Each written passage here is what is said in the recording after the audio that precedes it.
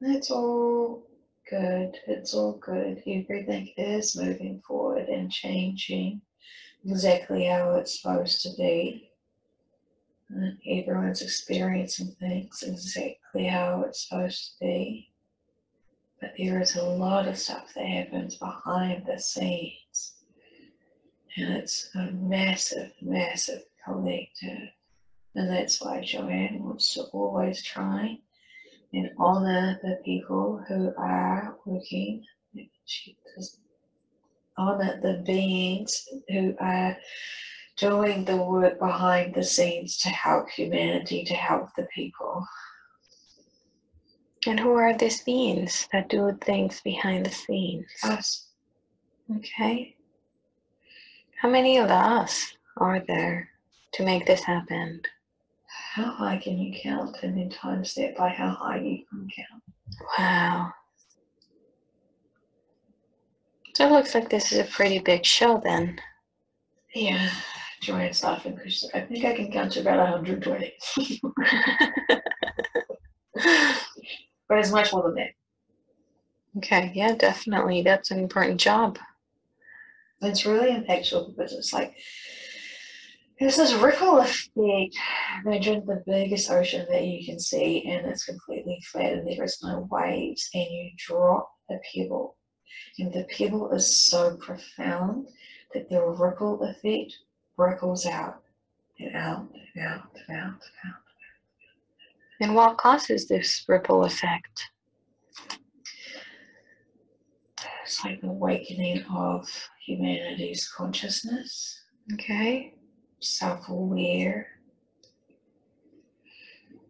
And how is this happening? So much stuff is happening to force people to awaken. Like what? Everyone's belief systems are being challenged at every level. No human is not going to be triggered, and they have to work through their triggers to move profoundly forward. Religion is going to be challenged. Politics are going to be challenged. Healthcare is going to be challenged.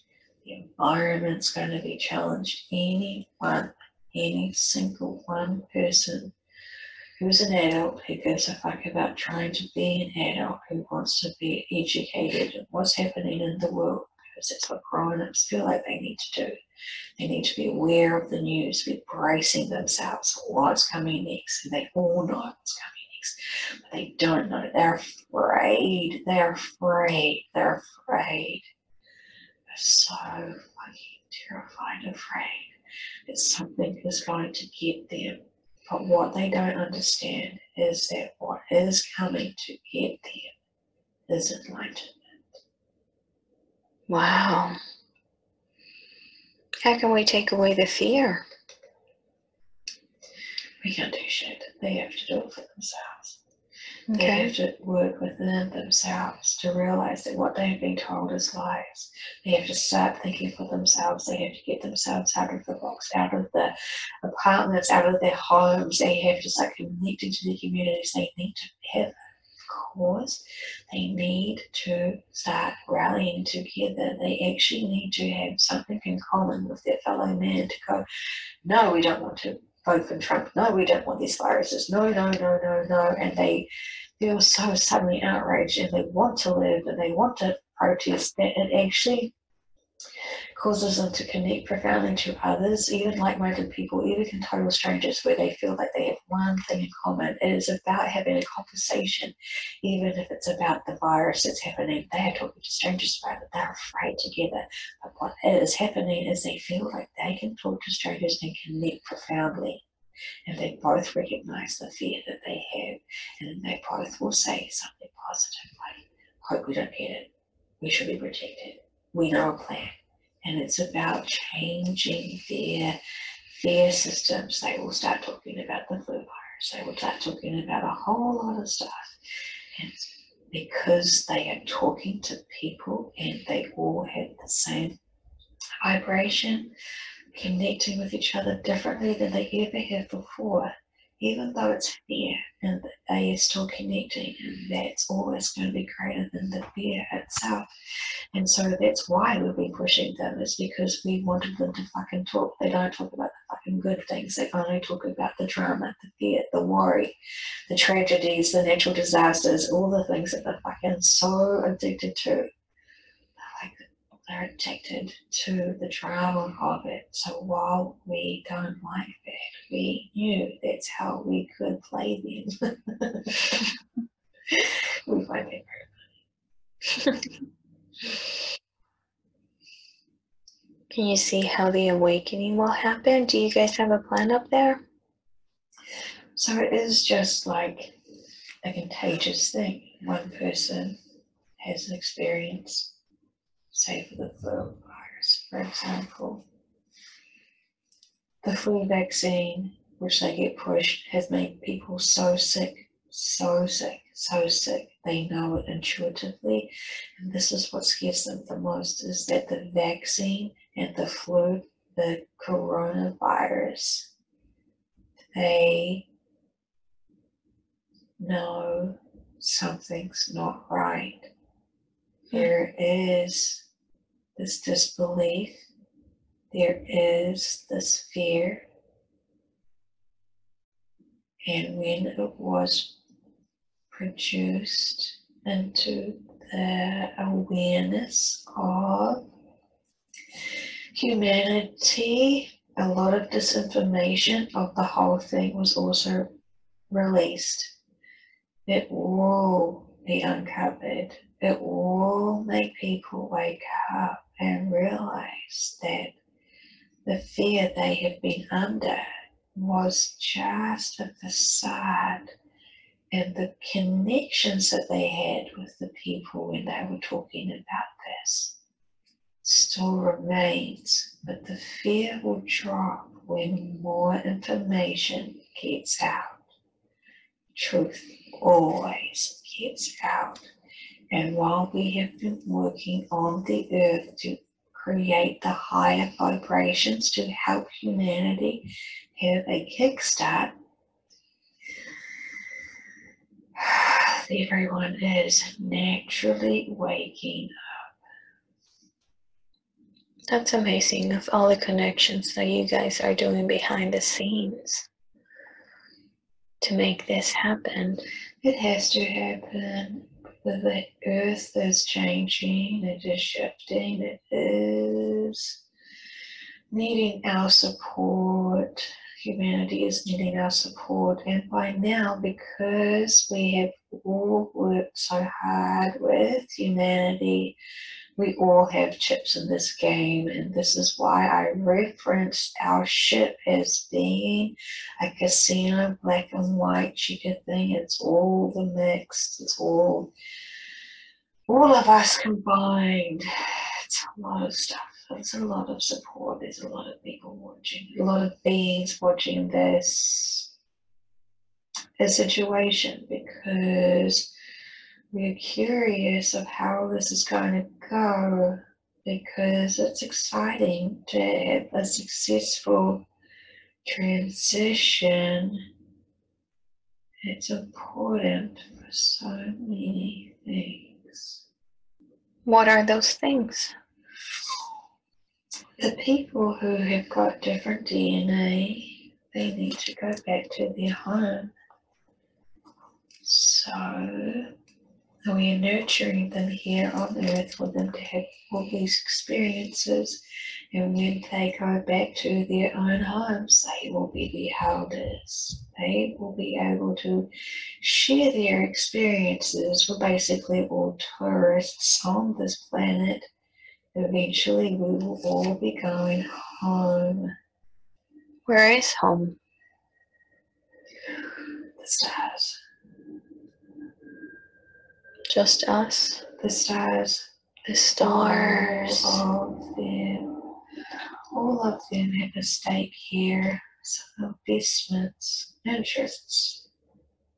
It's like a weird thing that's happened. A civilization has sent one volunteer to go and explore this crazy thing called Earth. Some have got stuck, And it's taken them a little while, and they come back and they're slightly broken, damaged, and traumatized. But we heal them, but we want to learn from the experiences. Definitely. How do you heal them? Each individual civilization has a way to be able to heal the fragmented souls. And it's about just understanding. Understanding what? The relatively simple but also intriguingly interesting existence of the human experience.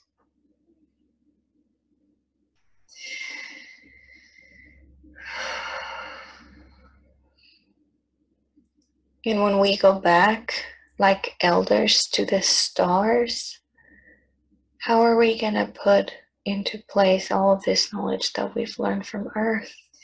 It's like a storage container. I don't know if we download our experiences onto something, but it's going to be like observed. It's like if you go to a museum and or you go to a library and you see all of these books, the human experience for that being will be shelved into a book, but it will be the whole human experience of the whole, everything will be downloaded into that one book. And most civilizations or most beings kind of have some form of a library of all the different stuff. It's just like how when you go traveling and you buy a guide of the town or the country that you're traveling, it's kind of like a little souvenir. The whole human experience is collected for souvenirs for different civilizations. And of course, I'm not speaking about all of them because some don't care. Some are not invested. Others are. The more compassionate beings are. So that's why they are so here. That is why they are still here. That is why they are still helping. Wow. They actually just came for tourism. They actually just came to sightsee the earth and explore. It wasn't a really good location in the universe, and it got very busy. Okay. I think things changed, but I think some beings felt compassion more than others and more intrigue and interest. Are they doing anything differently? Sorry?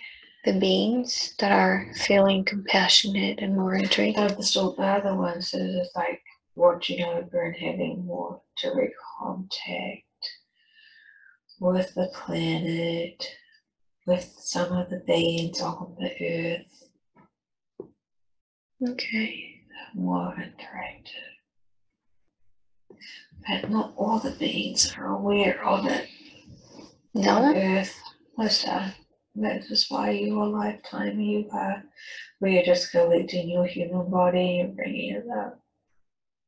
How do you do that? How we travel. It's just, it's energetically. And what happens after that? We're just download the information of all the emotions you're experiencing, all the stuff that's happening.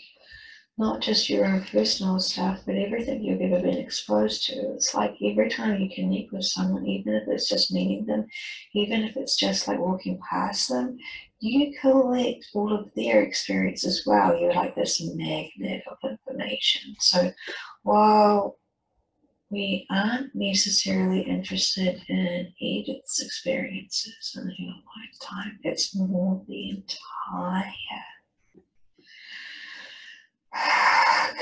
collection of all of the information that she collects from people. And what information is being collected from people? Just daily life, experiences, feelings, interactions, trauma, everything. It's everything. Yeah. But I find it very interesting, the actual information, that it's just trying to catalog what you guys are doing.